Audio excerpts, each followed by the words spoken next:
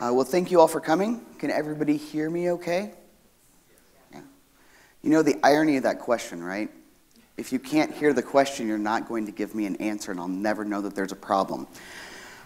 Oddly, that's a good metaphor for the state of diversity in STEM, as we are right now. So I also want to thank you for being here, thank you for inviting me, and also thank you for introducing me by my title. There's an interesting phenomenon that when people are introducing female speakers in academic settings, they often forget the title and sometimes the last name and just refer to the female speaker by their first name, whereas when introducing male speakers, everybody seems to remember the title and the last name and whatnot. It's just one of the many ways in which women are disadvantaged in academia in ways that we don't think about, in ways that aren't conscious. People don't consciously introduce people differently. It's just something that we do. Okay, so the title is Why STEM Still Lacks Diversity. Laser pointer, there we go. So STEM is science, technology, engineering, and math. I'm mostly going to be saying physics, or talking about physics, partially because I am a physicist, partially because physics has its own special set of weirdness. But whenever I say physics, you can replace that with engineering, computer science, math, or even philosophy, and most of what I say will still hold true. Some other sciences, biology, and to a degree chemistry, have fewer issues. That's one reason that I focus on physics, but I'll kind of discuss those later in the talk. Okay, so some key points, otherwise known as too long fell asleep. I know what happens in seminars, I've sat in them too. So most of our efforts so far have been focused on recruiting. We want to recruit more people into science, into engineering, into physics. And generally when I started giving this talk, that's what I mainly focused on, was the recruiting efforts. Also because I do a lot of outreach, so I do a lot of recruiting. And one of the ideas that I talk about is that many individuals have unmet needs, and I put that in quotes because I'm going to define it later, but it acts as barriers in people becoming physicists. These barriers create leaks in the pipeline at all levels through K-12 education, college, and through careers. And I'll also explain what that pipeline means in a bit. Physicists, though, or other scientists, can take actions to minimize these barriers. We can. To be inclusive, however, the first step, it's always the first step, acknowledge the problem, right? And this is a problem that keeps evolving. And so we have to not only acknowledge the problem, but acknowledge it as it evolves. And at some point, we have to also acknowledge that it's not them, it's us. And by them, I mean you, and by us, I mean physicists. Because we always focus on recruiting. All right, so what do I mean by needs? So this is Maslow's hierarchy of needs. It's a little bit archaic. I think most sociologists don't really use it anymore, but it was helping me when I was first learning about diversity kind of frame why some people might have an easier time going into science than other people. And so basically this just says your needs at the bottom have to be met before you can worry about the other needs as you go up. And so food, water, warmth, rest, right? Basic needs. You have to be fed, sleep, be warm. Once those needs are met, then you might be concerned about security and safety. If you're living in a war zone or constantly looking over your shoulder, it's kind of hard to focus on anything else. So once those needs are met, we look into a sense of belongingness, friendships, joining a community. Then you can move on up to esteem needs, feeling of accomplishment or prestige. And only after all those needs are met can you reach the top, which is achieving one's full potential, including creative activities. And so when I saw this, I was thinking, well, the top's physics, right? You can do physics if you're tired. People do. You can do homework when you're tired, right? Are you going to do your best homework? No. You can do things when you're hungry, but you're not going to be at your best. And so if we kind of go through this in terms of why people may or may not go into STEM, right at the bottom, poverty affects academic achievement. That's been known for a long time. However, poverty disproportionately affects different races in our country. So almost 40% of black children in our country live in poverty. Almost a third of Hispanic children live in poverty compared to less than 20% of white or Asian children. What compounds this, not just living in poverty, but most schools are funded by local property taxes.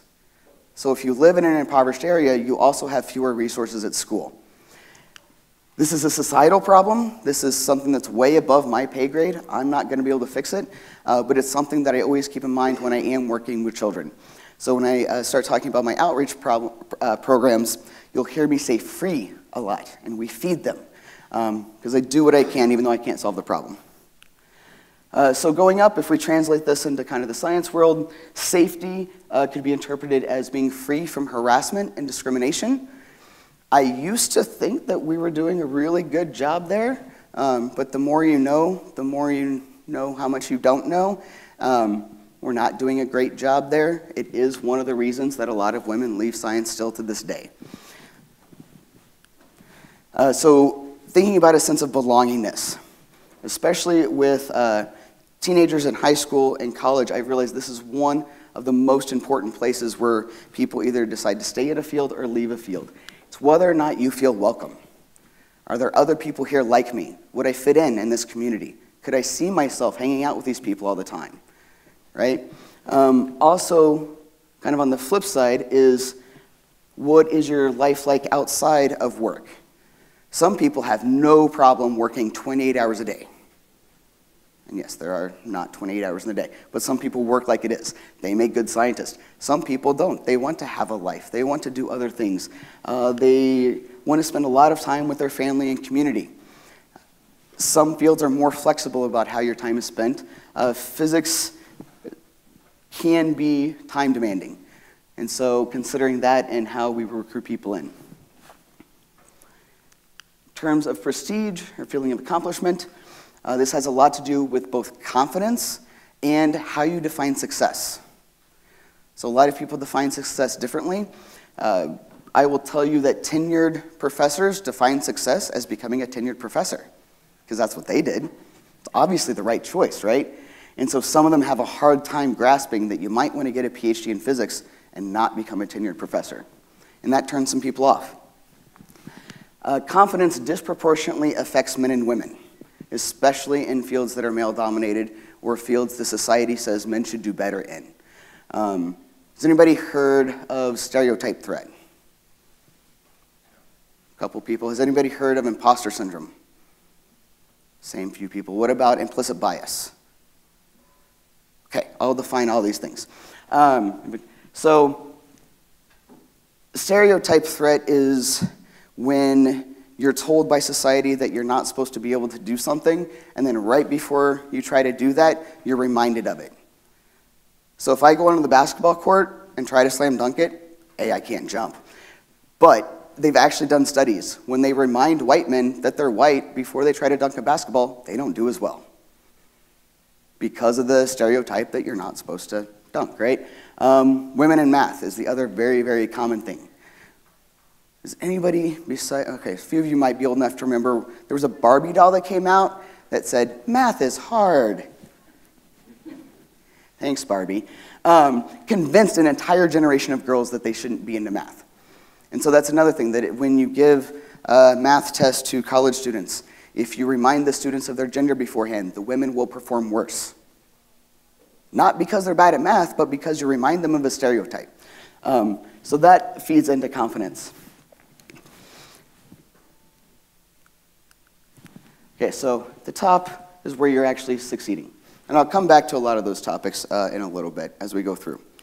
So I kind of want to define some terms, especially in how I'm going to be using a few terms. So when we talk about diversity, diversity means a lot of things to a lot of different people. At its very, very base, it just means a group whose members are different with respect to some measure. That measure can be anything. You can have a group of white guys that are diverse in their favorite sport. You can have a group of people that are diverse in age. This room is pretty diverse in age-ish. We don't have anybody below 14 or 15 probably. So diverse can mean anything really. When we talk about it in regards to STEM, we're talking about very specific things.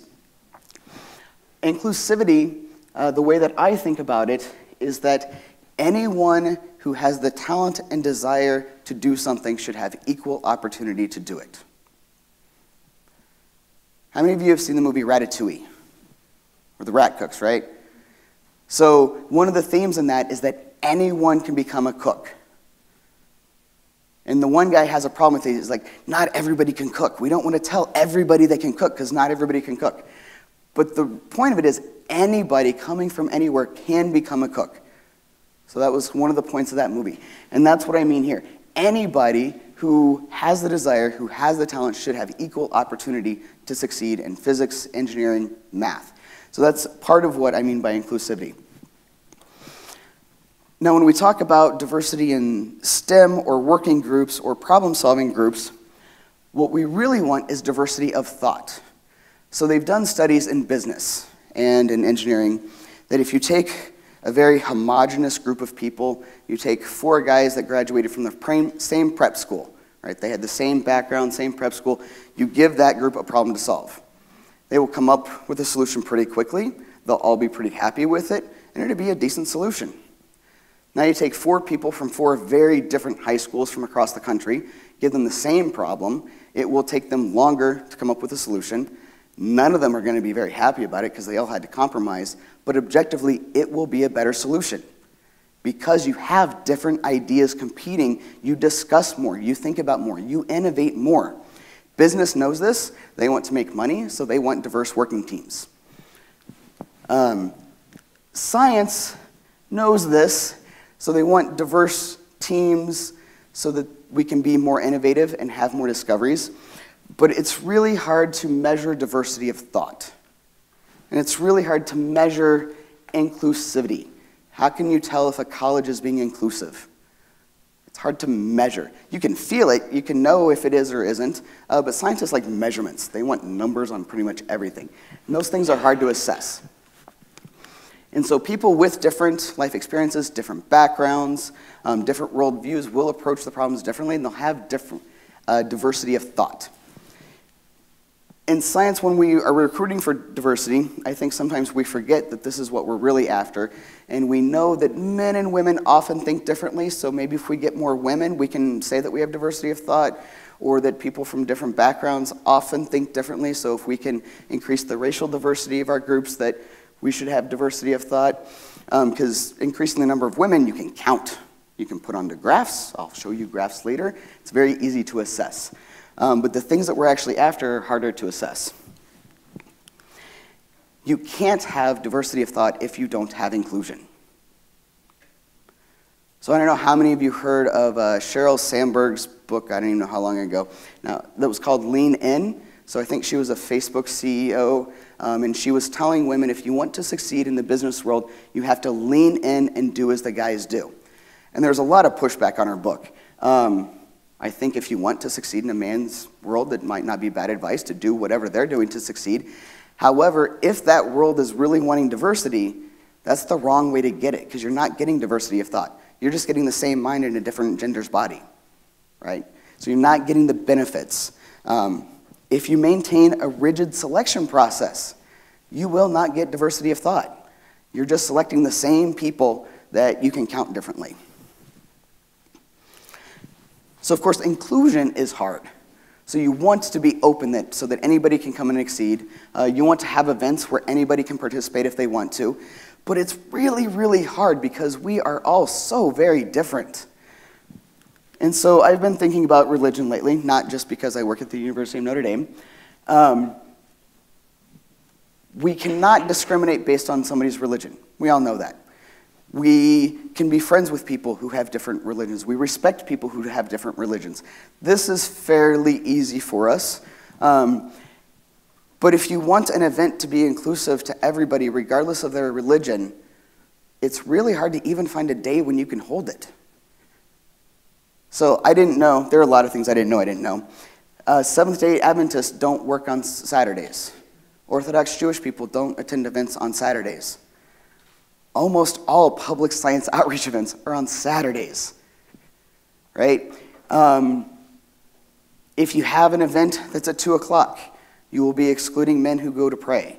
When we travel for conferences in science, I don't know if you guys know this or not, we get paid to travel, or our travel is kind of covered whenever we go to conferences.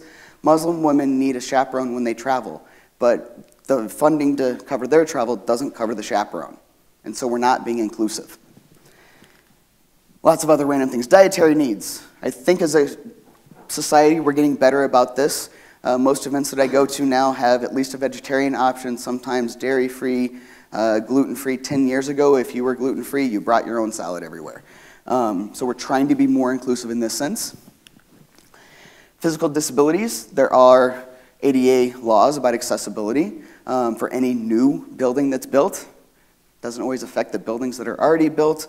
It doesn't always affect how we structure events or conferences. I go to a lot of physics conferences where the speaker doesn't want to wear the microphone because they're like, oh, no, I don't need a microphone. I don't need a microphone. I can project to the back of the room. Well, that's great, but what about the hearing impaired guy in the back? Like, we don't always think about those things. Sexuality and gender identity. It is, in most states, legal to discriminate against somebody based on their sexuality or gender identity. And so it's still a problem in science sometimes. Until there are legal protections for different populations, it's really hard to tell a professor that they can't not work with a student. So there are professors who won't work with gay or trans students, and there's no legal way to force them to. Child care, elder care obligations. A lot of departments want to have events at 5 o'clock or on weekends, but if somebody has to go pick up their kid after school, you're excluding them from being able to participate in that. These are things that I constantly keep learning about, because if it doesn't affect you, you're not likely to think of it, right? Most of those things don't affect me, so I have to hear somebody else's story or read a study about it until I start thinking about it too. Cultural differences in communication. One of the things I'm going to be talking about is we start towards diversity by recruiting.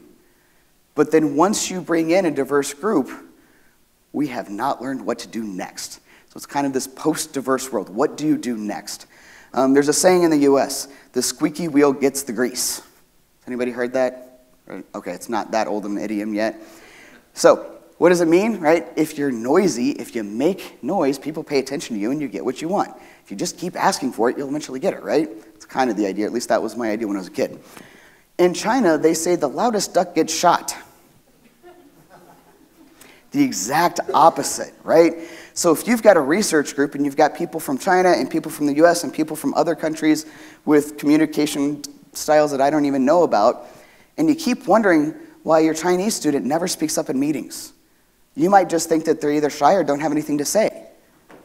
Unless you know that they're not going to speak unless they know that it's okay to speak, because they're told to, yeah, the loudest duck gets shot. You don't want to make a scene. All right, I forgot to mention, at any point, if anybody has a question, whether it's clarification or just what about, just stop me and ask, okay? All right, so now I'm going to get to the part of the talk that I've actually been giving for 6 years. The other stuff is stuff that's been on my mind a lot lately. So recruiting efforts in physics. The idea has been, if we just show people how cool it is, everybody will want to do it. Makes sense, right? I mean, I love to do demos. I do magic or physics demo shows where I like hold fire in my hand or light a $100 bill on fire, things like that. Smash bricks on top of people while they're laying on a bed of nails. If you just show them how cool it is, people will obviously want to do it. That's our thought. And the story that we've been telling ourselves for the last 30 years, 1994, is that when you go into a high school physics class, it's roughly 50-50 by gender. But somehow when you go to college, there's less than 20% of your college physics majors are female. And so the field has assumed for decades that the problem, therefore, is between high school and college. It makes sense if you're looking at the numbers. And so they've been doing a lot of recruiting. The numbers keep getting smaller and smaller as you go. And so this is our solution.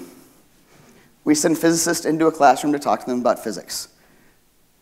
Most people recognize the show. How many of you thought of this when I said physics? Not that many? Okay. So in this episode, they send 3 male physicists into a junior high or a high school, I forget which, to talk to all the young ladies in the classroom about becoming scientists.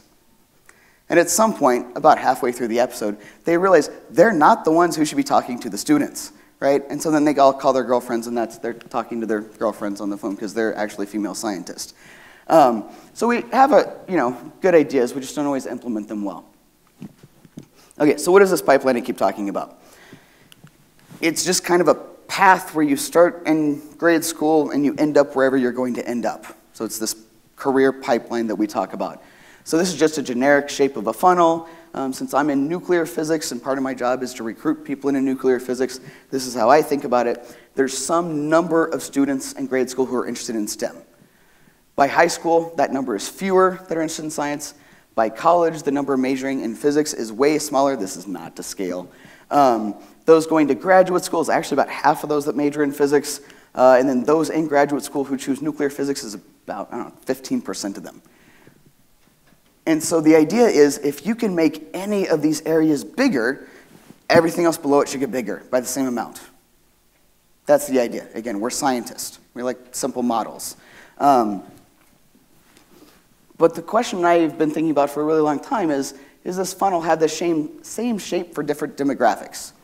We know that it doesn't for women, and that's what they refer to as the leaky pipeline. That at some stage, people think, right in here, women fall out much more quickly than men. And I think I forgot to mention, I'm going to talk a lot about gender, not because it's the most important thing, but because it's the only group that we have enough statistics to say anything about. We do care about a lot of things, it's just those populations are too small, especially in physics, that we can't statistically say anything without losing anonymity of the people that we're talking about. Okay, so I'm going to talk about some of our outreach programs, because that's been my job for the last 9 years, is to make this bigger. At any level that I can, make it bigger so that hopefully the bottom of the funnel there is bigger. So run a high school camp, or camp for high school students. It's been going on a really long time, longer than some of you have been alive. Over 25 years in Michigan State, over 10 years at Notre Dame. It is a free week-long residential program. I refer to it as a nuclear astrophysics boot camp. These are kids who want to spend a week of their summer learning about nuclear physics. They're a special bunch. They're very nice. The goal of the program is to give them a realistic science experience so that they can determine whether or not that's a career that they want to pursue. So we don't sugarcoat it. We're not nice to them. They do research. They have lectures. They go, at least in Notre Dame, from 8:30 in the morning to about 9 at night. It's a boot camp, right? And at the end of it, some of them are like, oh my God, I love this. I want to do this. And some of them are currently in grad school, and that makes me really happy. And some of them are like, nope. Don't want to do it. I'm like, well, at least you found out now instead of college or grad school or your first job. It's fine. So I started looking at this about 10 years ago. We get about 200 applications a year because it's free and residential. You just have to be able to get to one of the campuses, which is also a barrier. We accept 44 students. But in 2011, the first time I started reading these applications, only a quarter of them were from young women. So these are high school students. And I'm like, what's going on? I thought there was a parity in high school. I thought there was supposed to be 50% high school interest, and the problem was in college. Turns out I was one of the later people to find out that it's really, the problem's way earlier. And a lot of people know this, but the large societies are still targeting things at the high school, college level. This number has gone up just over a third a couple years ago, so that's promising. I think it has to do with 20 years of running programs for people. Which a lot of you guys are probably around 20 to 25 years old. So how many of you have pretty much grown up hearing about women in STEM programs? Some of you, right? How many of you were ever told why we have women in STEM programs? Could you repeat the question, please? Oh, how many people were told why we have women in STEM programs? So you were, because you were around when I was, before kind of they started. But for a long time, we've been running them and not telling people why we're running. So that's one of the reasons I give this talk. So we also look at the ethnic breakdown of our applicants. And when I say underrepresented minorities, it has to do with how many are in the field versus how many are in the US. So in the US is about 60% white. Our applications from high school kids are 66% from white students. Asian Americans are about 6% of the US, but a quarter of our applications for this program. And so then by default, the Black, Hispanic, and Native Americans are all underrepresented. This is pretty accurate for the field of physics too, not just our high school program applications. So I was thinking about this, wondering, well, who's lying to who? Because obviously the problem's well before high school. So I started reading about things. In fact, people have been looking at this for a while. Somebody did a longitudinal study on high school students to see what did they want to do when they came in, what did they want to do when they left, and what did they actually do. And he basically found that the strongest indicator of what somebody wants to do when they graduate high school is what they want to do when they enter high school. At least in broad terms. You're either for or against STEM by the time you get to high school. Few percent of people switch one direction or the other, but for the most part, you've already decided by high school whether or not STEM is your thing. So I also do some programs with younger kids. Art to Science Camp is organized chaos. I've got 150 kids for a week doing 24 hands-on creative art projects in 12 different rooms. It's so much fun. We decided to do it 2 weeks, so now we have 150 kids followed by another 150 kids. The people that work in this building really love us. Sliding scale fee. So this is the one program I have to charge for because it's so big. It actually costs about $20,000 a week to run, so I got to charge some of the parents something. But I decided to tie the fee to the school lunch fees because as a kid who filled out a lot of financial aid applications, I've never understood why we ask poor people to do more work to do the same experience. I just don't understand it. So I just ask parents, what do you pay for school lunch? Or what would you pay if you, because some people homeschool or whatever, if you pay full school lunch, full fee. Free school lunch, free camp. Reduced school lunch, I think it's like 1/3 of the cost for camp. I also work with any parents to give them discounts if they have multiple kids or somebody says, hey, my husband got fired, but we don't technically meet the, reduced lunch or whatever. I don't want anybody to not be able to come to the camp because of their family finances. We also work really hard to make the camp accessible to a variety of disabilities, including kids on the autism spectrum. So every year I've got a few kids on the autism spectrum. I just get another teen and have them be their buddy for the week. When kids turn 13, they still want to come to camp, so they can come back as junior counselors. They have to work for me to come back. Basically, they clean up after the little kids. This camp has been going on for so long now that almost all of my adult counselors used to be junior counselors. Some of them used to be campers. It's kind of scary giving them 12 kids to take care of for a week, but they do a great job. So yeah, it's been going on about 10 years. So yeah, they do all kinds of crazy things. Make noise with violin bows, which pop out little wave patterns. They draw with bacteria, learn about math by actually sewing curves on paper. So I started looking at the kids that come to the camp because I saw there's already a problem before high school. And I wanted to know, was my idea of the school lunch thing working? And I was kind of sad that still 3/4 of the kids coming were paying full lunch fees. I mean, it's great because I need money to run the camp. But I had kind of hoped that that fraction would get a little bit bigger.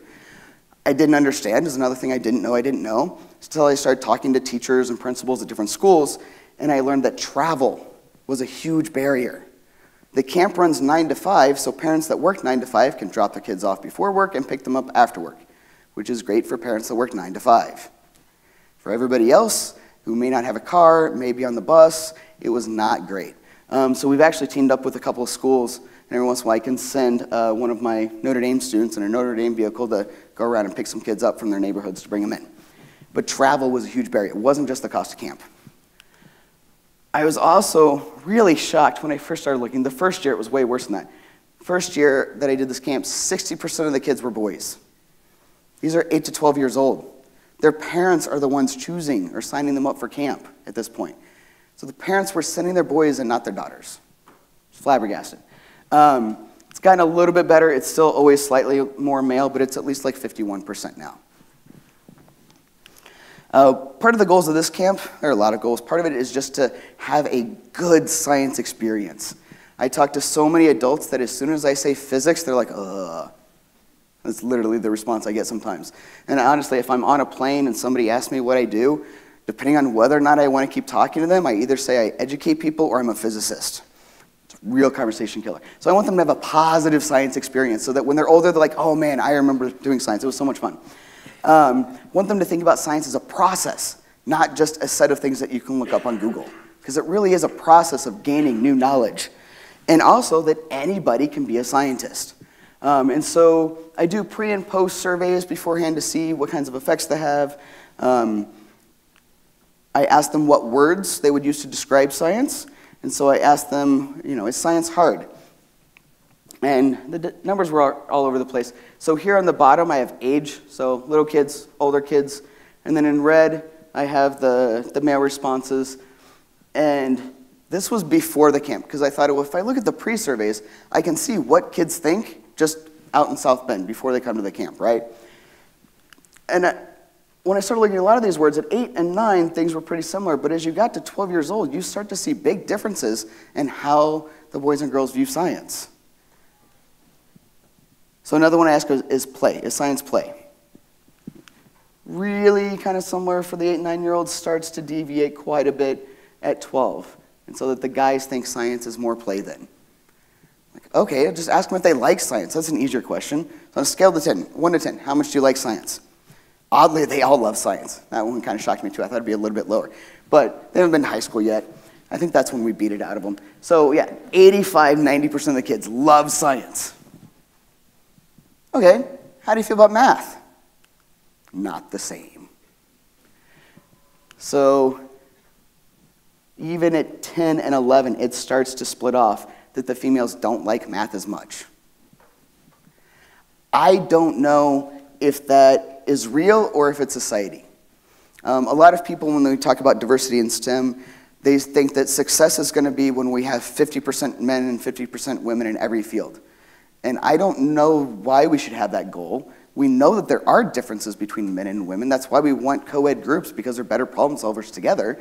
I don't know what fraction it should be, because we'd have to take out all of the societal inputs that tell people what you should and shouldn't do before we could even figure that out.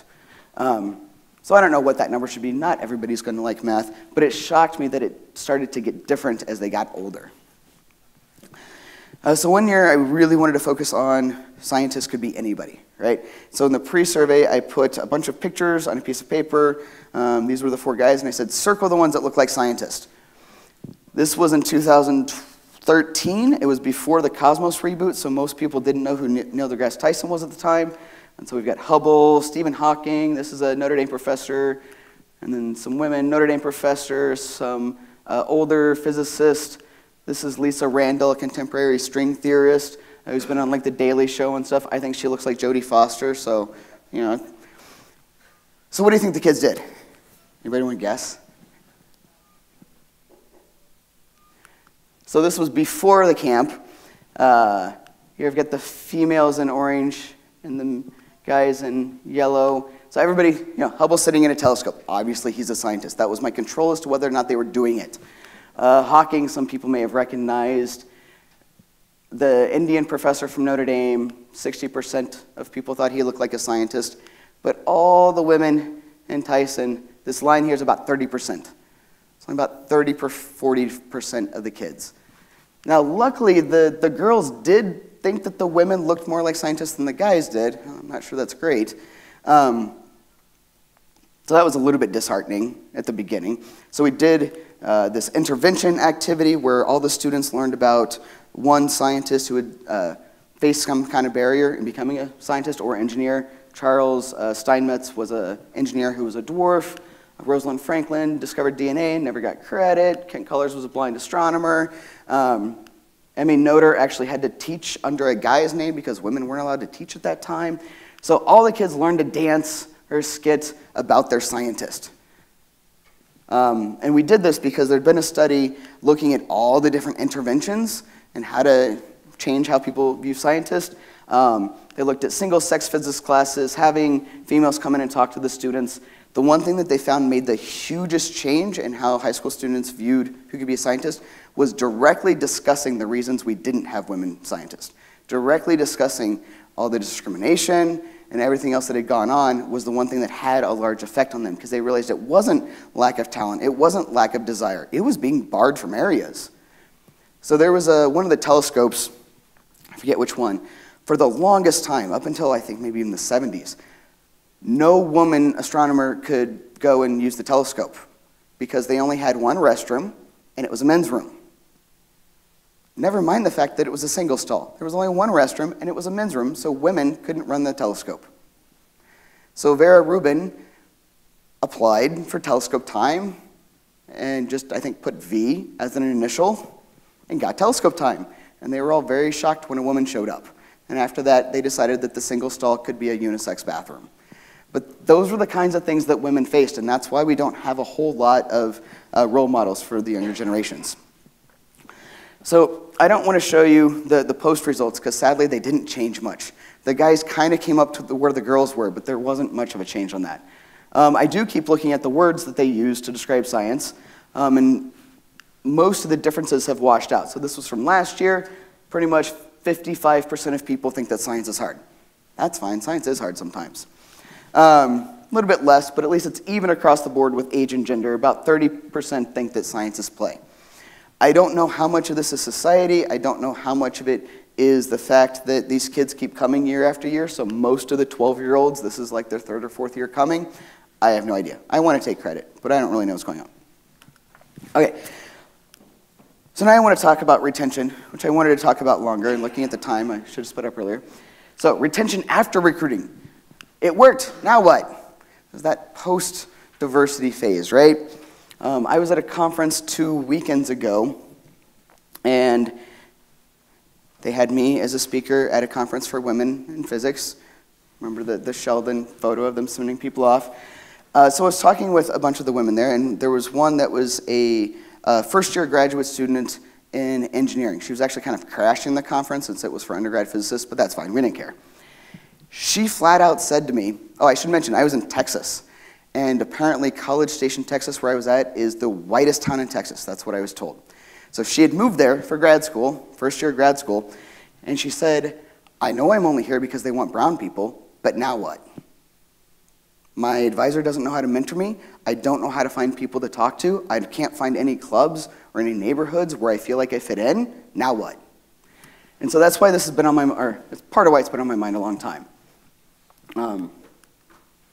So now I'm going to talk about implicit bias, because that's very related to where we go in the post-diversity world. So people, and especially scientists, categorize things. It's actually an evolutionary trait. If you see a wild animal that's running at you scarily, you want to be able to classify all scary wild animals in one thing as will eat me, run away, right? I can show you 5 different kinds of chairs, and you know that they're all chairs. 5 different kinds of tables. So our brains are evolved to be able to categorize things. It leads to stereotypes, which generally come from somewhere. I mean, the Sheldon stereotype as a physicist exists for a reason. Most physicists have some Sheldon-esque traits. There is no one physicist, though, that is exactly like Sheldon. He is an exaggeration of the stereotype. Stereotypes in general are an exaggeration of the little things that we see. And so if you were to assume that all physicists are identical to Sheldon, that's when the stereotype becomes unfair, right? So we're going to do a little exercise. Hopefully you guys will humor me. I want everybody to close your eyes and think of somebody funny. Raise your hand if you pictured a man. Raise your hand if you pictured a woman. Okay, keep your eyes closed. Now I want you to picture somebody caring. Raise your hand if you pictured a man. Raise your hand if you pictured a woman. Raise your hand if you pictured your mother. Yes, call your mother. All right, you can open your eyes. So almost anywhere I go, it's the same results. And it's the same results that you will find if you go to ratemyprofessors.com and look at student evaluations. You guys heard of this website? I see some people chuckling. Yeah. So there's this guy, Ben Schmidt, made an awesome little applet. You can go to this website and play with it for hours like I did. You can put in any word you want, almost, and it will search all the text and all the comments on ratemyprofessor.com, and it will plot them by subject and gender. So, funny and caring. Not surprisingly, every single field, the male professors are described as funny. Apparently the comedy world has its own sexist issues. Again, that cultural, I don't know what all plays into it. But as a society, we think men are funny. Funnier. Caring. As a society, we think women are more caring. you can't change that. I mean, in the Western society, we are raised with the notions that we're raised with, but you have to acknowledge or know that when you walk into the classroom, those come with you, and you apply them to your professors. Oddly, physics ranks low on both of these. I'm not exactly sure why. That's fine. I put it in emotional, and physics was at the bottom with like 2 votes, which is kind of funny. So I kept putting words in, testing out different ideas. Professor and teacher. This is rate my professors. It's all in college, right? Across the board, men are more often described as professors, women are more often described as teachers, except for whatever that is, communication or criminal justice. So you guys are in college, who would you rather be taught by? Professor or a teacher? Sometimes words matter and how we view things. My guess on this one is that most of our K-12 teachers are women, and we call them teachers. And it's, at least a lot of fields, a lot of the professors are men.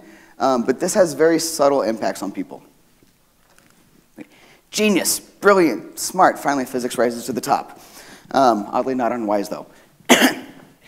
Genius, brilliant, smart. Again, we use those words to describe men. In particular, we use those words to describe white and Asian men. It's a very strong racial component to that one as well. Wise wasn't as broken apart, but it's still mostly men who are more often described as wise. So does this matter? Student evaluations are used in determining whether or not professors get promoted, whether or not they get raises or get tenure, or whether or not they're hired at another university when they apply. And the evaluations are just mimicking what we see in society.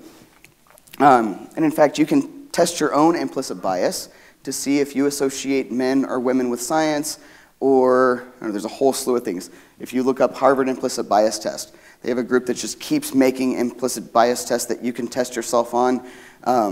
I get sad sometimes when I see my own implicit biases, but again, recognizing the problem is the first step. So for me, one of the biggest problems, though, is implicit bias creates a feedback loop and can affect how students see themselves. So you have a young woman that wants to study physics. She's in the classroom. She finally has a female professor that she can look to as a role model.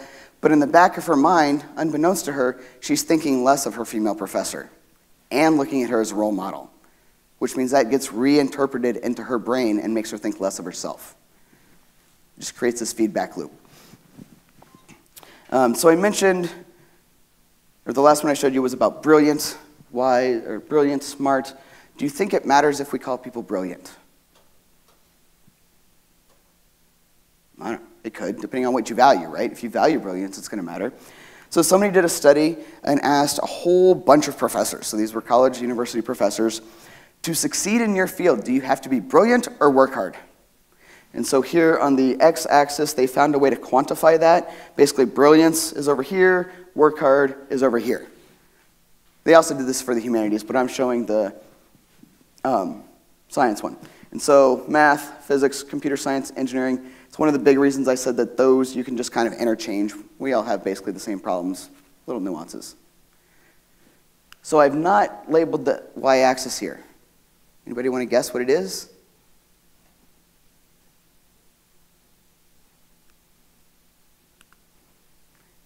Percentage of women getting PhDs in the field.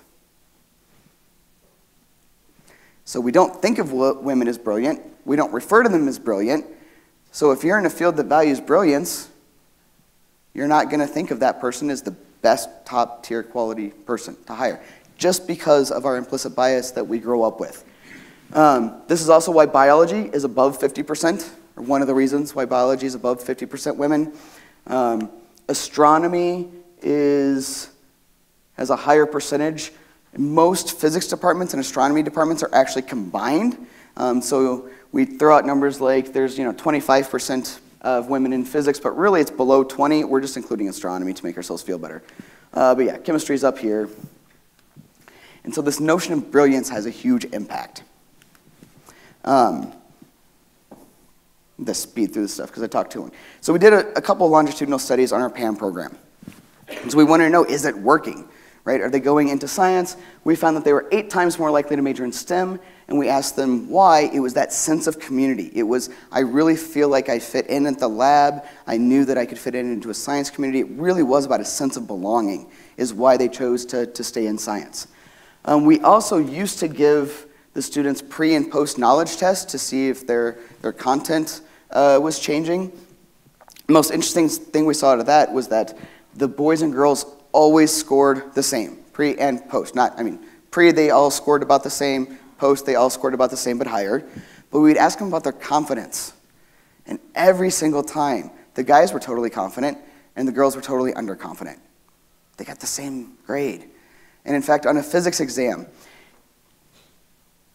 averages are often low. Sometimes an average on a physics exam might be 70%. So if you're used to getting all A's, that can be a little bit disheartening.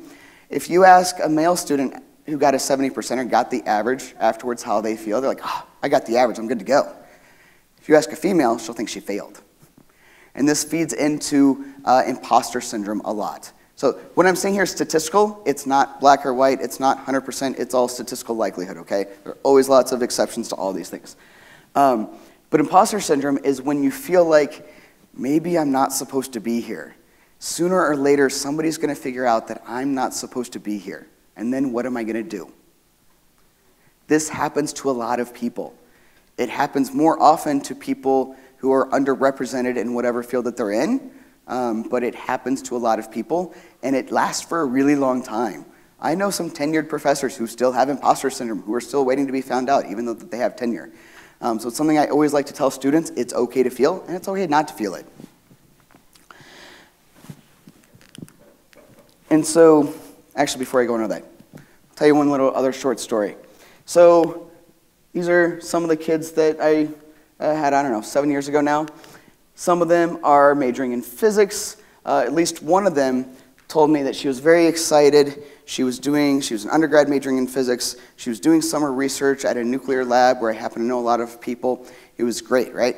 Then she tells me the story about them going out for lunch. So a lot of times research groups will go out for lunch together. They had a visiting speaker, so it's time to kind of get to know the speaker and talk to them. And so while they're talking, the visiting speaker, who was an older professor, says to her, "You shouldn't go to grad school. Every female physicist I know is just miserable. I would never let my daughter go to grad school in physics." Now, on one hand, there are people like that. You're not going to change them. On the other hand, if you have an attitude like that, it's not surprising women are miserable around you. But what really bothered me was that her research advisor was sitting there and didn't say anything. Nobody else at the table said anything. She had to stand up for herself and say, "You don't know me. I'm going to do what I want." She has. But nobody else stood up for her. This is why I keep talking about retention. So I want to know if our application materials that we were getting for the program were biased. I'd read some papers from the medical and biochemistry fields that show that there was a strong gender bias in the language used to describe male and female candidates in the sciences. And so some of the things I saw were talking about research versus teaching. So men, they talk about research. Women, they tend to talk about teaching. I'll tell you, when people are applying to teach at a research-intensive university, they honestly don't care about the teaching that much. They care much more about the research. Grindstone versus ability words. This is where the brilliance comes in.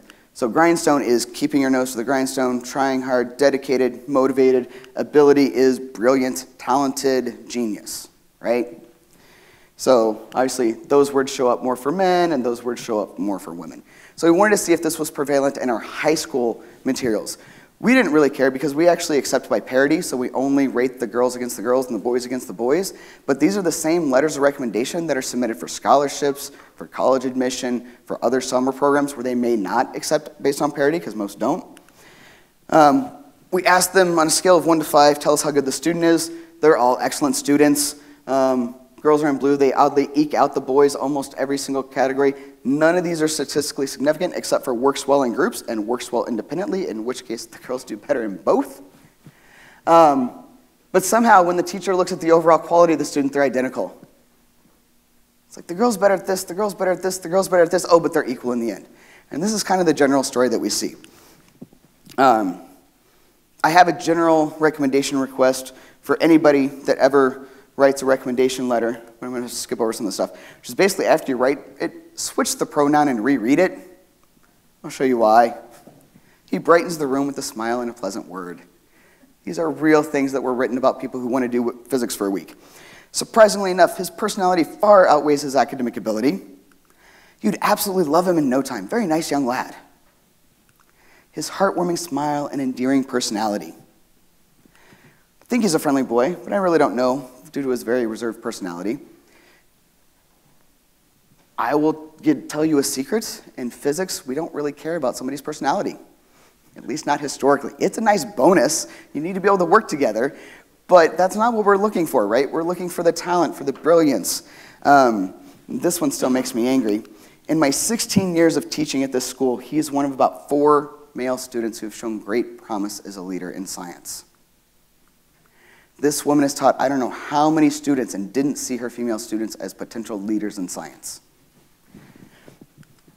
Okay, so we looked at the words. In fact, grindstone words were statistically significant in our letters of recommendation. The other things were actually evened out. I'm going to skip a bunch of stuff. Just show you some really depressing data to end it off. All right, they did another study. They emailed professors. They sent a whole bunch of professors fake emails saying, hey, I'm interested in your graduate program and your research. I'm going to be on campus Monday. Can I meet with you to talk about your research? And they changed the name on the email. And they looked at the response rate, right? And so here, the bigger the gray circle, the more likely they were to respond to a white male-sounding name, and the larger the black circle, the less likely they were to respond to a white male-sounding name. So the only subject that didn't want white men was fine arts. I can't imagine why, unless you've seen us try to dance. But then Chinese females in every single field were less likely to get a return email. The sciences, for whatever, well, I know why, black females and Hispanic females were the only 2 groups more likely to get a response than the white male. So assume that you've jumped through all those hoops. You made it through the implicit bias, the imposter syndrome, you convince somebody to work with you, and you go out to get a job. So they asked 127 science faculty at different universities to rate some application materials for somebody that they were considering hiring for a lab manager. So this is like a bachelor level position, something you do right out of college. All they changed was the name, John and Jennifer. John was more competent, more hireable, deserving of more mentoring, and of course deserving of a higher starting salary. All they changed was the name. Now that we have online courses, they've done a lot of these studies because you don't see the professor. So they just changed the name and look at the student evaluations. Huge difference. Okay, so there are a lot of things that we could do better to retain diverse faculty, a lot of things at department level, college level, society level. So that's kind of summarizing a lot of the surveys. Overcommitment. Women are more likely to volunteer for outreach, for service. They're more likely to mentor, and yet they still have to keep up not just the same research publication record and get the same amount of grants. They have to publish more to be seen as equal. They have to have a higher citation rate to be seen as equal to the men, and men actually cite themselves more, so they always have a slightly higher rate. Okay, so we're trying efforts towards inclusion. We have recruiting programs, but we don't train our faculty as mentors, so they don't know what to do when we actually recruit people in. We have professional development for young women, but we don't educate our populace on bias as physicists. We create best practices and reports, and we send them out to departments, but there's no incentive to implement them. Junior scientists are really, really great at inclusion. So when they organize a conference, they think about the diversity of their speakers, they think about dietary needs, they think about bathrooms, they think about pronoun stickers for name tags, they can think about everything they can. They're not in charge yet. I keep telling them, wait 20 years, you guys will have it, we'll be fine. Worst off though, we don't know what we don't know.